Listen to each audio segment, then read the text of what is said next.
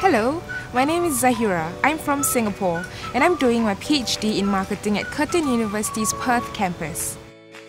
I did my undergraduate degree at Curtin, Singapore. From there, I transferred to Perth mainly to undertake higher studies, but also to experience a different type of campus life.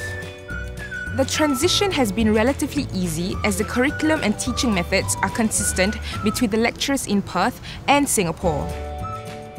Curtin University, and especially Curtin Business School, has garnered its own reputation in Australia and overseas for providing a very rigorous and comprehensive teaching experience. The joke is that everything in Perth stops at 5 p.m, but not Curtin University.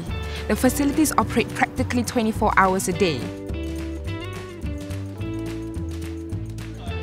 I feel very comfortable here. People are friendly and willing to help you out. Or they're just happy because you can go down the street and people smile at you or say good morning.